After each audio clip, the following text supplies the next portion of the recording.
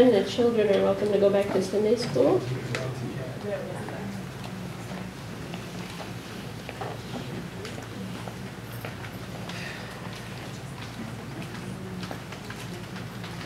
Will you pray with me? Great God, as we read from your word, we pray for wisdom and understanding. Help us to be free from our past prejudice and experience and be open to hearing from you this morning. Amen.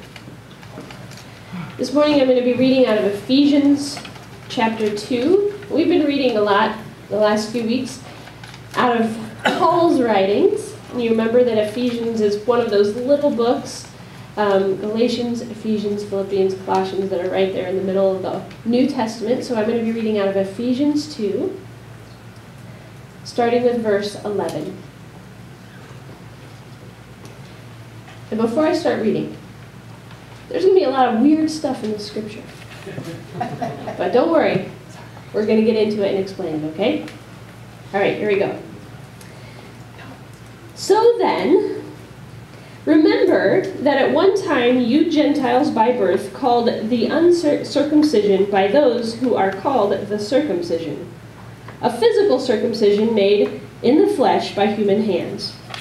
Remember that you were at that time without Christ, being aliens from the commonwealth of Israel and strangers to the covenants of promise, having no hope and without God in the world. But now, in Christ Jesus, you who were once far off have been brought near by the blood of Christ, for he is our peace. In his flesh he has made both groups into one and broken down the dividing wall, that is, the hostility between us. Jesus has abolished the law with its commandments and ordinances that he might create in himself one new humanity in place of the two, thus making peace, and might reconcile both groups to God in one body through the cross, thus putting to death that hostility through it. So Jesus came and proclaimed peace to you who are far off, and peace to those of you who are near. For through him, both of us have access in one Spirit to the Father. So then, you are no longer strangers or aliens. You are citizens with the saints and members of the household of God, built upon the foundation of the apostles and prophets, with Christ Jesus himself as the cornerstone. In him, in Jesus, the whole structure is joined together and grows into a holy temple of the Lord, in whom you also were built together spiritually into a dwelling place for God. This is the word of the Lord. Thanks be to God. So you see what I mean? There's a lot of weird stuff in there. But we're going to get into it. We're going to talk about it today. Now, over the last few weeks, you might notice our fella on the wall here. Over the last few weeks, we have been talking about the body of Christ. Really, we've been talking about unity, haven't we? And how each one of these people represents each one of us. Now, if you don't have a person up there, please come and get a person from me after church and we will add you to the wall. But each one of us is an individual with our own things, our own likes, dislikes, our own characteristics, our own qualities. But together, we make up the body of Christ. And that's what we've been talking about. Unity, working together. The people of God are better together. We're better when we work together. We're better when we get along with each other. We're better when we recognize that it's not any one of us that is more important than the other, but that Christ is the head. We function better when we are unified. We carry out God's purposes better when we are unified. And according to the scripture we read today, when we are unified, we become a dwelling place for God. We become a people who share the presence of God. But unity is a challenge. And that's why we've been talking about it for over a month now. Our natural inclination is not to be unified. How do I know that? Because I've been alive for more than a day, right? You know that our natural inclination as human beings is not to be unified. We can argue about anything. We can disagree about anything, right? When we're feeling cranky, it doesn't even have to be anything big. So our natural inclination is not to be unified, but unity is not just a challenge for us in 2017. This has been something that has been a problem for the people of God for the entirety of the history of the people of God. And we see that in the beginning of this scripture.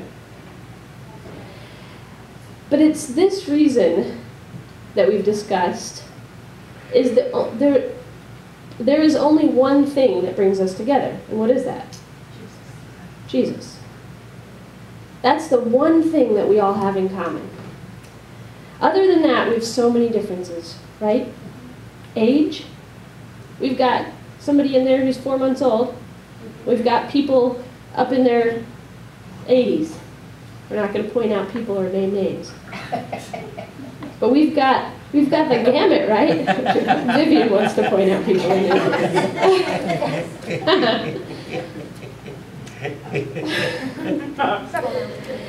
We like different football teams. I mean, on Steelers-Browns Day, right, we've got half the church over here, half the church over there. And then Miss Viola and I got off on a separate course with the 49ers. Our education is different. Our ways of functioning are different. The way we grew up is different. Our parenting style is different. Our genders are different. And on and on and on. I could just name so many things that make us separated, that differentiate us. But Christ draws us into Him. And being drawn into Christ, we're drawn into each other. The salvation that Jesus brings connects us not only to God, but to God's people. The people living in Jesus' time had differences too. One of those differences that gets a little lost in translation is the idea of the Jew and the Gentile, the circumcised and the uncircumcised. And you may be thinking, how do they even know? Why do they care? What's going on here? But the fact is that this was a major point of contention with the people of God at that time, and it was causing some major divisions with the Christ followers. Now, the mention of this circumcision and uncircumcision and blood in Israel probably seems pretty strange, and maybe even a little too graphic to talk about in church.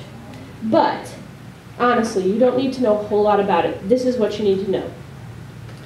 Ancient Judaism saw circumcision as the primary symbol of obedience to God's law and being pure. So, those who were circumcised thought that they were better than all the others. And that idea is behind the introduction to our scripture today, okay? So you don't need to know all the other details about what's going on here. That's what you need to know. The people who were circumcised said, we are better. We're God's people. We're following the law. And so it was a great source of division. The uncircumcised weren't even allowed in the temple.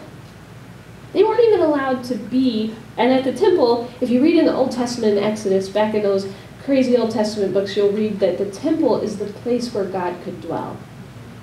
So the uncircumcised weren't even allowed in the place where they thought God could dwell. That's how bad things were. Okay? So we've got this huge division between the people of God. And even though Jesus had said, I come for the Jew and the Gentile, there's still this big division. And so Paul comes in to Ephesus and he says, look, you are still not getting it.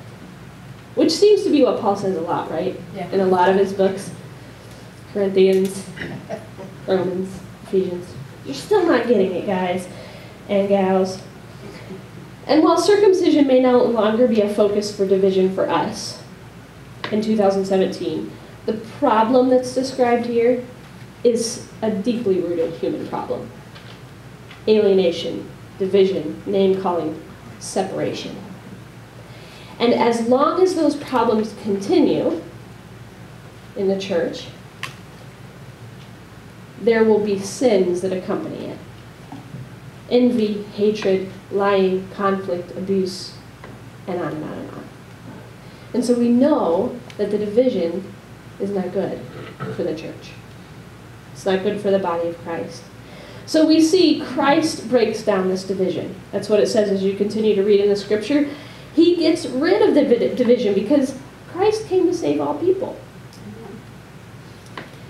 So Christ not only joins the Jews and the Gentiles together, he ushers them into one body, into God's presence. The two groups are made one, it says. The purpose of this new being is the creation of peace and unity. And in the division, the division and the name calling that started off the scripture is supposed to be ended. All people who come to Christ are God's people. That's what Paul is saying. And God's people are God's temple. So what you see happening here, okay, a temple is the place where, Old Testament temple is the place where God can dwell. And now Paul is saying, you are the temple.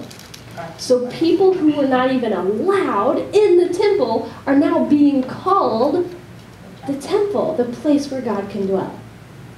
Isn't that awesome? Thanks, Vivian. It really is. It is. It's awesome. It's a belonging that never happened before Christ. And that's why it says in verse 14 and 15, Jesus made the two into one. He destroyed the barrier. They were saying, yeah, you can be Jesus' followers over there in your uncircumcised state, but you're still over there. And Jesus says, no, no, no, no. There's no circumcised and uncircumcised. There's no Jew, there's no Gentile. There's one. One in Christ. You are all one. It's this beautiful picture of unity. Jesus came to bring salvation to all people. Verse 21 says, in Jesus, the whole building, temple, people of God, is joined together and becomes a temple of the Lord. So we've been talking about, for the last several weeks, the body of Christ, with Christ as the head, right? Christ is our head. And Paul comes here and calls the people of God a building, with Christ as the cornerstone. So we could do a whole other picture, we're not going to, where we're each stones, right? And Christ is the cornerstone. The idea is the same, you understand. That we are one. We are one unit, we are one body, we are one building, with Christ as the foundation. Christ as the head, right? And at the end of the scripture, there's this kind of statement of fact. Because of this, when you become one, because there's no divisions, you all are a dwelling place in which God lives. Now, sometimes scripture challenges us or asks something of us. This scripture is more of a description, a goal to achieve as the people of God. In this scripture, we see the nature of the church, right? Unity, the destruction of division, access, belonging, reconciliation, all of those terms are used in the scripture. But what's really being said is this: if you can function, people of God, if you can function in unity, despite all of your distinctions and differences, you will be a dwelling place for God. That despite your many differences thing is what makes it so hard, though, isn't it? It's why we spent so much talking about it, because it's our natural struggle. And differentiation is necessary for identity. But the human tendency to create barriers is sin. Distinction and uniqueness do not have to lead to division. But they often do, don't they? We create barriers between nations and religions and races and genders and denominations and schools and communities and families. And really any place that we can put up a barrier, we do. The creation of these barriers, though, results from the way we attribute value. That is, by devaluing those who are different. So while distinction isn't sin, division and barriers are. And Paul says, this should not be. Because don't you all know Jesus Christ? Can't you get rid of all this other stuff because you know Jesus Christ? The theology in the scripture defies that human tendency for barriers. It is a theology of unity in which the barrier between Jew and Gentile, between male and female, between Browns fans and Steelers fans is destroyed. And the oneness is created. And I joke, but you know that is a hard barrier to cross. For some. While we may not fully understand the Jew and the Gentile separation, our world is filled with barriers we do understand. They keep us separated. But God does not show favoritism. Genesis reminds us that we were all created in God's image, all created for God's purposes. And here we see that God's purpose for us is unity. Any barrier that divides humanity was destroyed at the cross when Jesus died, one for all. Any barrier was destroyed at the cross. And what Christ has destroyed, how dare we keep in place? We cannot love our barriers so much that we ignore the Word of God. Christ destroyed any barrier, any division, any separation, and created unity. And God's description of reality really ought to be the one by which we live. The markers that define us and give distinction must give way to the one determining marker that brings us together, and that is Jesus Christ. The other distinctions may be real, but they don't have to define us or separate us. Christ must be our strongest defining characteristic. When we are focused on Jesus, and Jesus at the center of our lives and the center of our focus, we will be drawn to everyone else, and we can understand unity.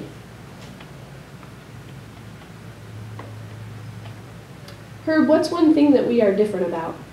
You and me. Just one. I know there's a lot. Anything. Anything. Not anything. Politics. Yeah? Yeah. That's one. Herb and I are pretty different in politics. You can't fly a plane. I can't fly a plane, that's true. I just need one. I just need one from Herb. Just one. There's a lot, I know. But Herb, we love each other, don't we? I hope so. I think so. I love you. Okay. I'm a hard to love person someday. You're not. You're not. The thing that brought us together, though, what's the thing that brought us together? God. God. Jesus Christ. God. Absolutely. Ashley, what's one thing that we're different about? We're both young women, right? Look, so Herb is a fella. You're a lady. Okay, so there's some similarities, but what's one thing that we're different about?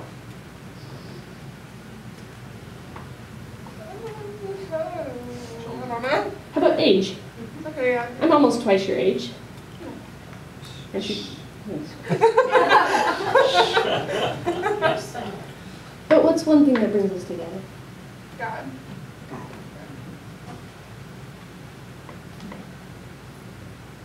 Mary Alice, what about you?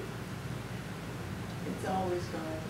It's always God that brings us together. That's everything. The beginning, the end, that He's there for us all the time, and I take all this time. I'm a prayer, I just, all the time. And it's God that brings us together. I'm all fine with that. You're all fine with that? I'm all fine with All that. right. Anything else that isn't happening, it's because it's not His time for it, and my patience is required in that. But that doesn't mean I don't believe in Him anytime there's a big wait. Okay. Thanks, Mary Alice. Kenny? I'm a male, you're a female. That's one. So what draws us together? Jesus Christ. God. Jesus Christ. Always. I could talk to every single one of you in this room. There's differences. For some of us, there's a lot of differences. But you know what? We're drawn together in Christ. Because when we come together to the cross, when we come alone to the cross, there are others there who are there because of Jesus Christ. And so we are drawn together. We are drawn together because of Christ. That is the one thing that draws us together. The purpose of the physical temple. Now, let's get into this dwelling place, okay? Because we've talked about unity. We've talked about unity for weeks. And at this point, I hope you understand how important unity is. We've talked about it and talked about it and talked about it. So what does it mean to be a dwelling place for God? Well, the purpose of the physical temple in Jerusalem, if you look at the Old Testament, was to show that God had taken up residence with his people. Now, that was in the temple, the physical temple. In the New Testament, the dwelling place for God is no longer a physical place. It's why I say so often, this is not the church. We are the church. Okay? And we say that, and we say that, and we say that, but it's hard to get that really into our minds. The temple is no longer a structure. It is the people of God. We are a temple of the Lord. A place where God dwells. A place where God lives. The people, okay, people make up the body. Each one of us individually make up the body. We're each a part. We're each a stone. A living stone that makes up the building in which God dwells. As Christ is the cornerstone. Now, cornerstones today oftentimes are symbolic. They don't actually hold the entire building together. Have you ever seen a building that's got like this real pretty like cornerstone on it? Okay. That's not what this is talking about when it talks about Jesus as the cornerstone. It's talking about those enormous, huge stones that used to be the foundation for the building. And that's what Jesus is. Jesus is our foundation. He's our head. He's our foundation. Why are we to be a dwelling place for God?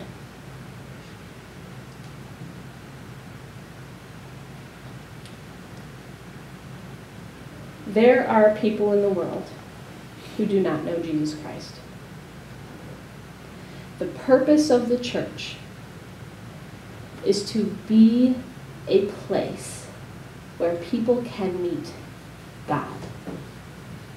And until we function in unity, we cannot be a dwelling place for God. And until we're a dwelling place for God, how are we going to help people to meet him? There are people who are not saved. Maybe there are people in this room who are not saved. Who don't understand that Jesus came to save us from sin. And all of this, weeks of talking about unity, is not just for the purpose of unity. It's for the purpose of the fact that there are people who need to know who God is, who need the saving life of Jesus Christ. And until we can become a dwelling place, a place where God is present, a place where people can see God and meet God, we can't fulfill our purpose as the church. That's what all of this has been about. We have to be a dwelling place for God, a place where people can find salvation. There was an old song, I don't know how old it is, honestly. It's called You're the Only Jesus. And it says this, you're the only Jesus some may ever see. You're the only words of life some may ever hear. There are people who will never walk into a church. It doesn't matter what you do, what kind of event you throw, how you make it enticing. There are people who will never come into a church. There are people who will never open a Bible. And you literally may be the only way that they ever see Jesus, that they ever see hope, that they ever see that love that Jesus can bring. And so you have to be a dwelling place for God. A living, walking, dwelling place for the Almighty God, so that God can meet the people in the world who need to meet him. That's why. That's why we have to do this.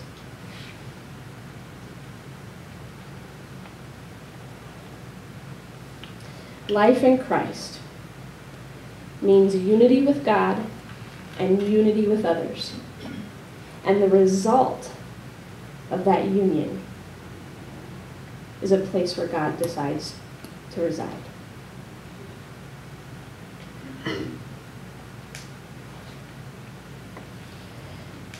We are going to take communion this morning.